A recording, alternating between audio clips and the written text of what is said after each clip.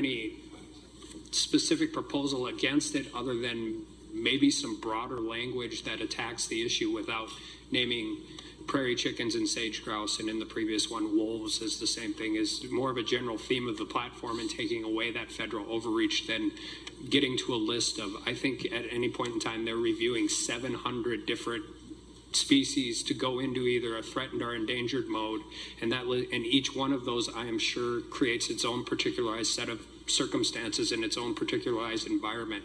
And so I just get concerned when we start adding specific species and keep going and going and going.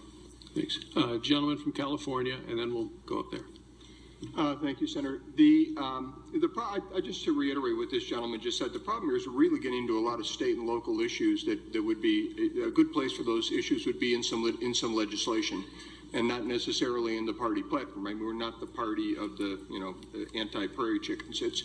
And there's nothing wrong with that. I think it's good, but I think the idea of sticking with more general philosophies of the party, more direction for the party, and a little less what's going on in my state or locality would be a good direction to take early on, because we are getting kind of particular here with the things we're targeting, and I'm sure we all have things we would love to target, but it'll be a very long meeting if we keep doing this. The delegate from Michigan, followed by the delegate from Nevada. Meshawn Maddock from Michigan, and I'm in agreement to oppose the listing of the prairie chickens and the sage grouse. I can't believe that we have 700 other animals, and I would think that to be really Republican, maybe we should talk about eliminating the ESA.